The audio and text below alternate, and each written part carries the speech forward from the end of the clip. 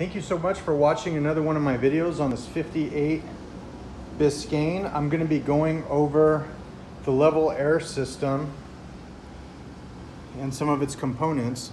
So here is the compressor that pumps the air into the air tank here.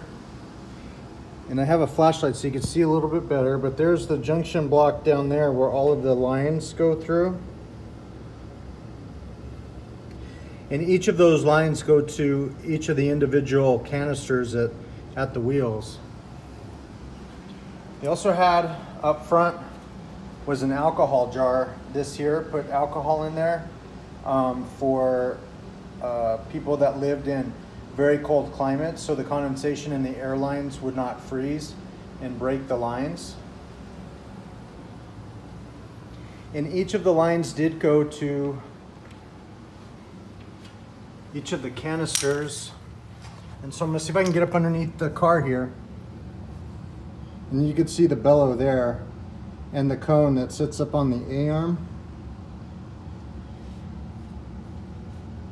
And there's the sensor that goes into the canister with the airline going into the sensor.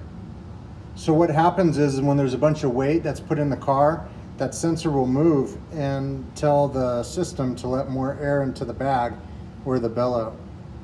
And that bellow sits on that cone on top of the A-arm there. I'm gonna head over to the other side.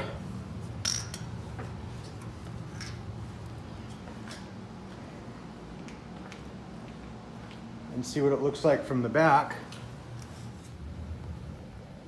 You can see the cone there on the A-arm, and they also have reinforcements underneath the rear control arm there. I'm gonna look up, get up underneath here a little bit more. And you can see the bellow there and the canister.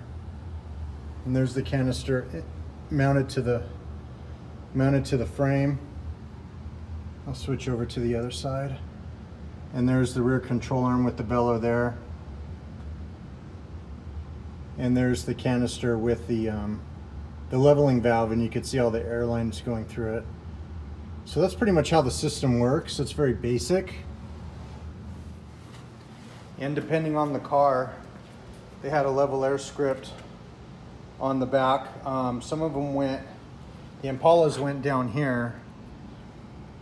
The sedans went on the deck lid, and then the wagons went at the bottom of the tailgate. Oh shoot, I'm glad I didn't lay down over here.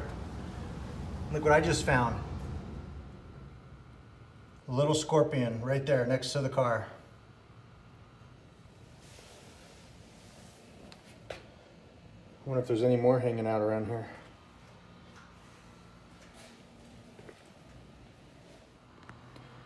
One of the other things I wanted to talk about with the level air system is I know that some people have commented that there's a level air script that goes on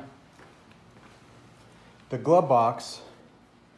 And as you can see, there's the name of the model, which is Biscayne. This is a positive traction car, but there is no level air script on the glove box. Never came with one.